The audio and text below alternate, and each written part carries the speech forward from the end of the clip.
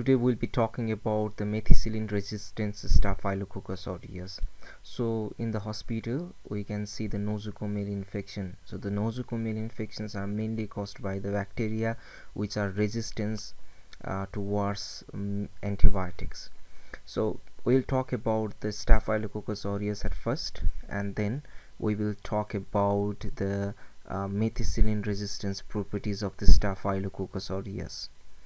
So first of all, Staphylococcus is the gram-positive cocci. So it means, so it will be blue in color and it will be cocci. So what it will form? It will form the cluster-like cocci. So usually it will be of cluster shaped, which is also called the grape-like in cluster. So first of all, what we have to remember is that Staphylococcus are the gram-positive cocci. So whenever there is the gram-positive cocci in cluster, so we have to look for the catalase test. So the catalase test, if it is the catalase test, then it can be the micrococcus or it can be the staphylococcus.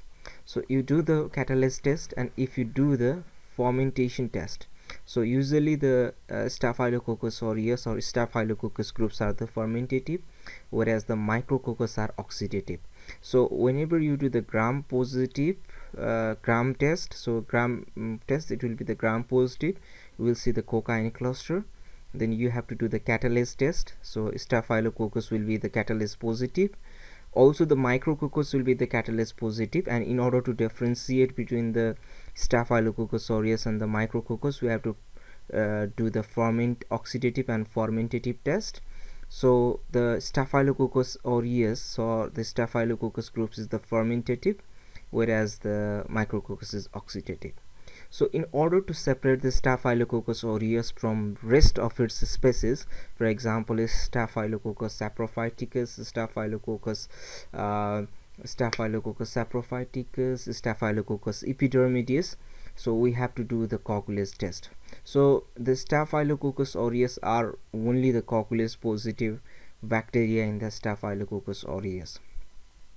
So after doing the coagulase test, it is confirmed that it is the staphylococcus aureus. So coagulase positive staphylococcus, so the coagulase positive staphylococcus are the staphylococcus aureus. So usually staphylococcus are halotolerant bacteria. So you know the mannitol salt agar. So in the mannitol salt agar there is about the 7.5% of the NaCl. So what happens is that the staphylococcus aureus is able to tolerate the 7.5% of the mannitol salt agar, and there is the mannitol. So what happens? So the mannitol, due to the presence of the mannitol and the presence of the indicator, the colonies will be the golden allo colonies. So colonies will be the golden allo colonies. So the staphylococcus will produce the golden allo colonies in the mannitol salt agar because of the fermentations of the mannitol, and due to the presence of the indicator phenol rate, it will change into the golden allo colony. So if you see, the staphylococcus are the normal flora. It is usually present inside the nose, in the nostrils of the humans, not present on the every human beings, but most of the people we do have the staphylococcus aureus. So those staphylococcus aureus that is present in the nose may be the methicillin resistance or may not be the methicillin resistant. Still the research need to be done on that, and various research paper has suggested that there is also the presence of methicillin resistant staphylococcus aureus as the normal flora. So this normal flora will not do anything to our human body, but whenever this staphylococcus contaminates the wound, then after there will be the wound infection. So usually we see the staphylococcus aureus in the wound infection.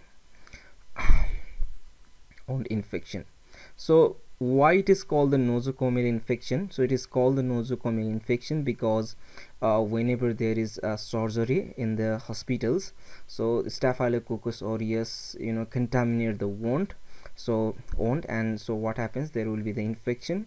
And if it is the methicillin resistance or vancomycin resistance, then it can cause more severity in the condition of the patient. So here the methicillin resistant Staphylococcus aureus, we call it MRSA in the short form. So Staphylococcus aureus, so any of the Staphylococcus aureus which are resistant to the methicillin, oxacillin or cefoxitin can be considered as the MRSA.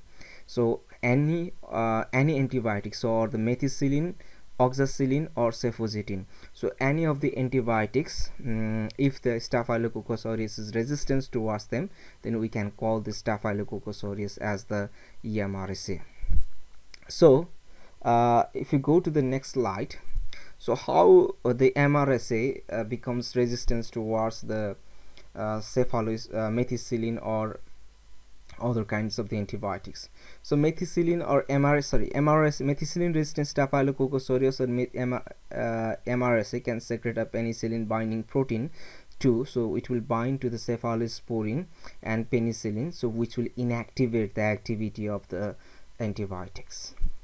So MRSA are resistant to the penicillin and the cephalosporins. So nowadays the methicillin antibiotics are not used in the treatment. So these are not used in the treatment. We usually used oxacillin and cefoxitin for the antibiotic susceptibility test. So whereas if we do the cefoxitin, so it will be a good inducer of macagin. So so it is better to use the cefoxitin to detect the MRSA instead of the oxacillin and methicillin. So although we use the oxacillin and cefoxitin decks for using for determining the MRSA, so why it is not called the ORSA or CRSA? It is like, you know, we have been calling it as the MRSA, methicillin resistant MRSA, and oxacillin and cefoxitin belongs to the same groups of antibiotics. So so as a historical role, so MRSA is still used, not the ORSA or CRSA. So how can we interpret the whether the Staphylococcus aureus are MRSA or not? So if you see here, so the Staphylococcus, if it has the zone of inhibition less than 22 mm, so then after it is considered as MRSA. So whenever you use the cefoxitin index, and if the zone of inhibition is less than 22 mm, then we can call it as the MRSA or methicillin resistant Staphylococcus aureus. So it is a very basic things. Only you have to do the antibiotic susceptibility test. So you have to do the antibiotic susceptibility test. So you can do the antibiotic susceptibility test. This is very easy, or you can go to my previous video for this.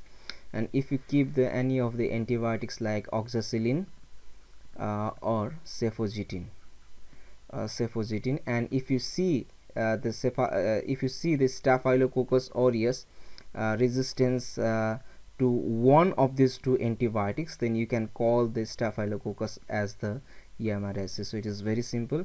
I hope you have got the idea about MRSA. If you have anything to know about the MRSA, you can search for the other literatures review, and you can also comment me in the comment box. Thank you.